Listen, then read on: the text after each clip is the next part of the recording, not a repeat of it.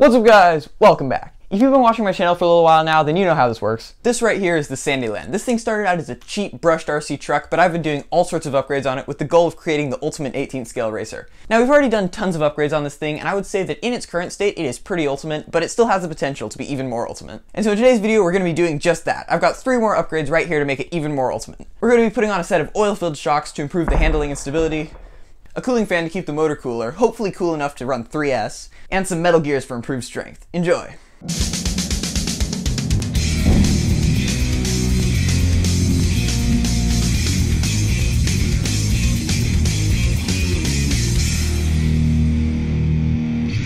first upgrade we're going to be doing here is we're going to be putting on a set of these oil-filled shocks right here. Now I've been wanting to do a shock upgrade for a really long time, and a lot of you guys have wanted to see one too, so let's put them on. By the way, shout out to this guy right here who told me where I could get these things from.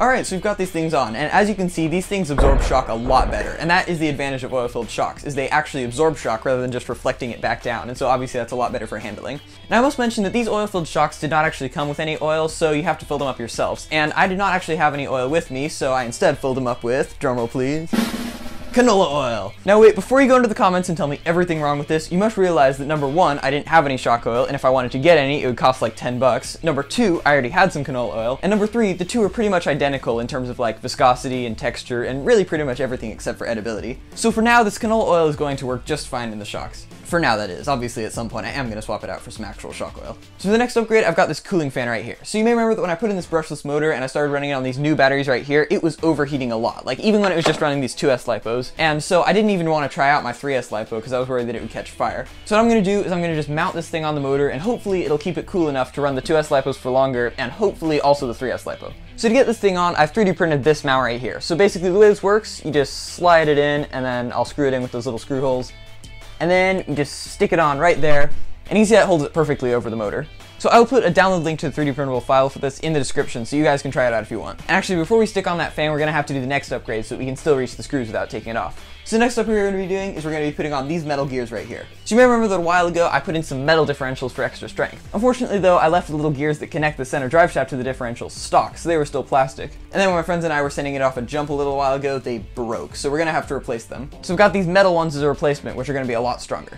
So doing this is a lot more simple than it looks, I promise. You do have to disassemble most of the car and take it all apart, but it's actually pretty simple. There's just a few screws to remove. I actually did a tutorial on how to do this in my video about replacing the diffs, which I will put a link to right there. Basically, once you get to this point where you've got the diffs all exposed and opened up, you can just lift up the center drive shaft like that and take it out. And you can see that's one gear there, and the other one has fallen off. And so you can see this one right here is missing a few teeth off the back right there. So we're going to replace this one, and this one is still plastic, so we're going to want to upgrade that.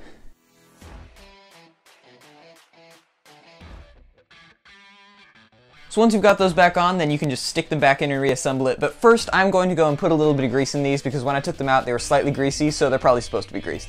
Alright, so we've got the new gears in, and we've got it all greased up and reassembled, so now we can get back to our other upgrade of putting in the fan. So again, to put this thing in, I've 3D printed this mount right here, and the fan just slides in there. And you put some screws in, then you just stick it on right here. And as you can see, it's held perfectly just over the motor at a really good angle, so it should blow on it and keep it nice and cool. So initially, I was thinking I would stick this thing on with glue right here, but I'm realizing now that that wouldn't work that great. You see, there's a lot of little screws and stuff down here, and so what that would mean is that every time I wanted to access those, I'd have to pry it off, and that would be really difficult with the glue. So I'm thinking I'll do instead is I'll attach it with zip ties.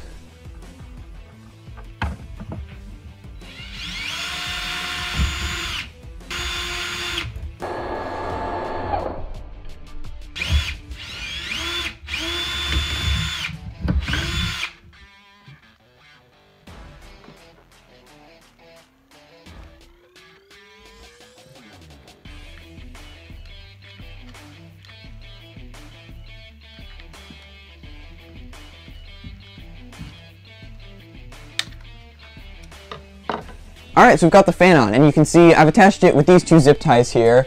I've just drilled these holes and then run the zip ties through, so you can see it's very securely on there. It's not going anywhere, but if I want to remove it, I just have to cut those 2 zip ties. I don't have to try to pry it off or anything. So now all the upgrades are on, and so now we're ready to take it out and give it a test. So for the first run, I'm going to be running it on 2S. I know the whole point of the fan was that we could run it on a 3S LiPo, but for just the first few runs, I want to run it on 2S just so I can check it out and make sure that I installed everything right. Actually, quick disclaimer, it turns out we're not going to be able to run this thing on 3S today. So I've discovered an issue with the Sandyland. It turns out that it does not actually have any bearings, it just has bushings, and those bushings are starting to get very worn down. So that causes a few issues. Obviously it creates excess drag on the car, but the real issue is that it creates tons of wheel wobble. Like, look at that.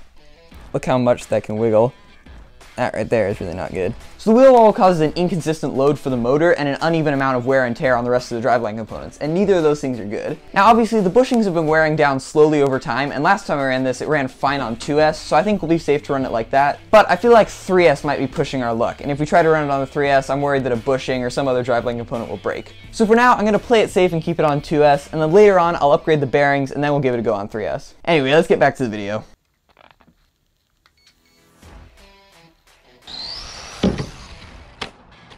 That was a pretty nice jump. What was that? Wait, did you just see that? It was like on its front. Yeah, it was like on its nose when it came off. We'll have to see the slow-mo of that.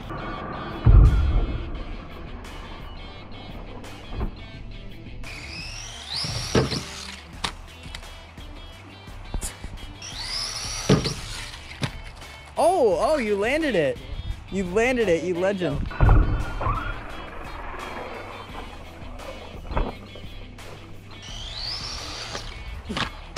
Dude, you're getting it further off the curb than I am off the jump. Something just some grass.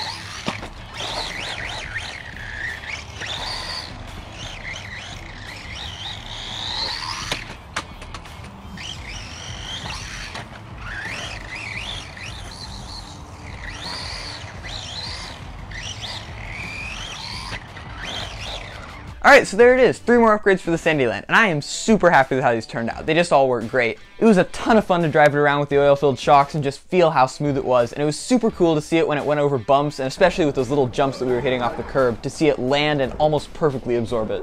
As for the fan, I felt the motor a few times when we were driving it, and it was cold, so we're definitely not going to have any issues with overheating now. And the new metal gears haven't broken yet, so I'd say we're winning there too. All in all, I would say that the Sandyland is perfect right now, except for one issue which really just ruins it. So as you may know, because I mentioned it earlier, I wasn't able to run the Sandyland on 3S in today's video, which is a shame because that was kind of my goal. The reason for that is because it turns out that it doesn't actually have bearings, it just has bushings, and those are starting to get really worn down. So what that does is it makes the wheels really wobbly, like look at that in there. And that obviously creates extra friction, but it also creates an uneven load, which is really bad for the motor and the other driveline components. Now fortunately, it was able to handle 2S just fine, but I'm worried that 3S might be pushing our luck a little bit, and I don't want to break anything on this. So next upgrade I'm going to do on the Sandyland is I'm going to put in some bearings. With the bearings in, the wheels won't wobble around as much because they'll actually fit. Plus, as an added bonus, the bearings have less resistance than bushings, so the car will go faster too. Now other than those bearings though, I would say that the Sandyland is perfect. I mean, we're pretty close to the Ultimate 18 scale racer, like those bearings will be it. Now guys, I've had a ton of fun upgrading the Sandyland, and I would really love to keep on upgrading it. So if you guys know about any small cheap cars like the Sandyland that you want to see me upgrade, then please tell me about them down below in the comments. With that, thank you all very much for watching, leave a like if you enjoyed, and I'll see you all next time.